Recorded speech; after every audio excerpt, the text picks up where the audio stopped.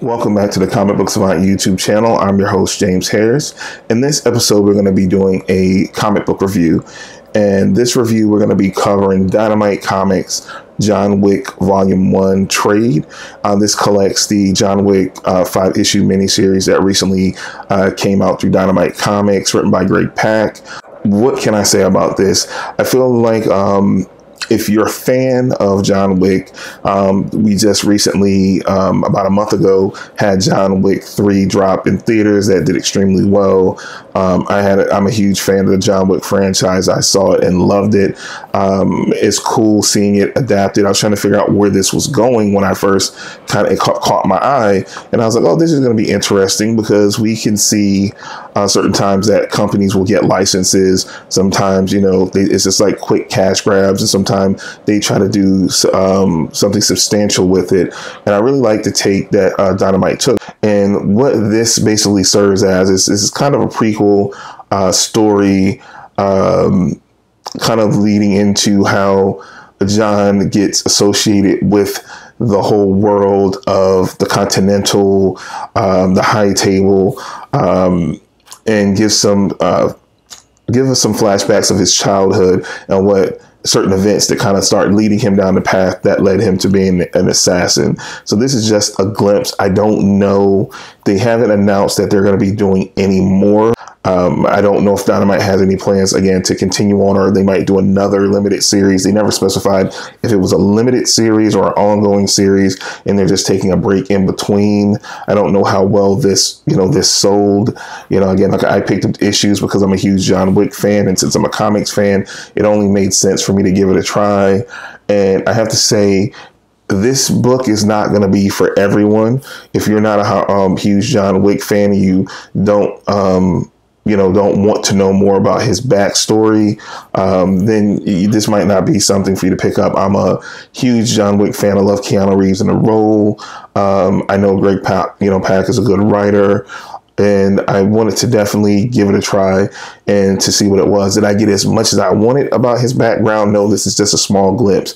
And you could do that in a comic form. Louis Riddick's character, that is the front desk guy, in the John Wick movies, you see how they, you kind of see some background on how long they've actually known each other, which was like a good little Easter egg in it, and really made it all that it really connected to the bigger world, because this is a whole section in John Wick's past that we've never seen before, even heard mentioned. So it was just cool to get that small glimpse. If I had to rate this, I give this a 6.25 out of 10. This is not like a top of the stack book, but again, this is just me totally being a huge fan that I picked it up. But again, it might not be for everyone. Some fans might be disappointed that it doesn't go deeper in his background and it's not a true origin story, but I feel like they are kind of leaving that open for different things. We've already had an announcement that a John Wick 4 is going to be coming out in 2021, if I'm not mistaken. We have a Continental TV show that's going to be coming soon.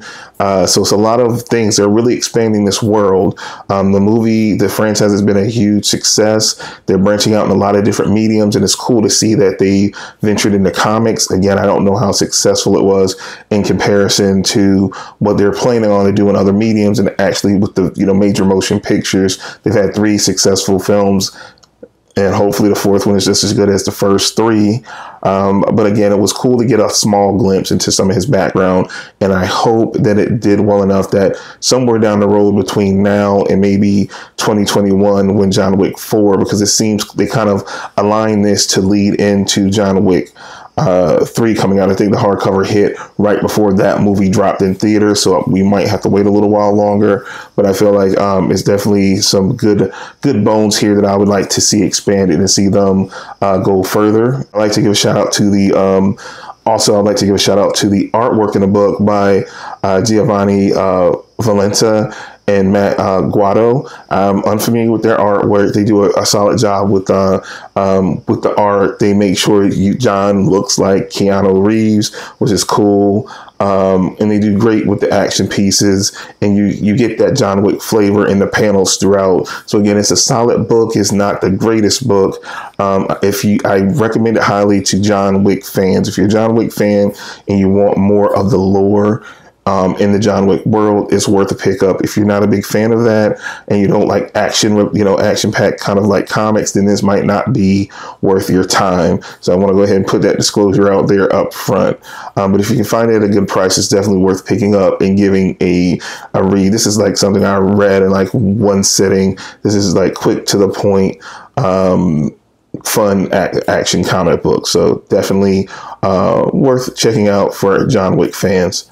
That's all I have for you guys for this episode. If you like what I do here on the channel, definitely give this video a thumbs up.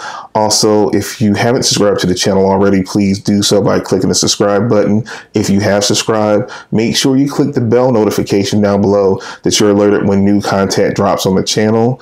I constantly am dropping out new videos multiple times a week, so definitely click that notification so you're alerted as soon as the content drops. I will also have a playlist that I will put right here up here for you guys for previous comic book reviews that I've done on the channel. So definitely click on that playlist and you can see all the other trades and comics that I've reviewed on the channel up to date.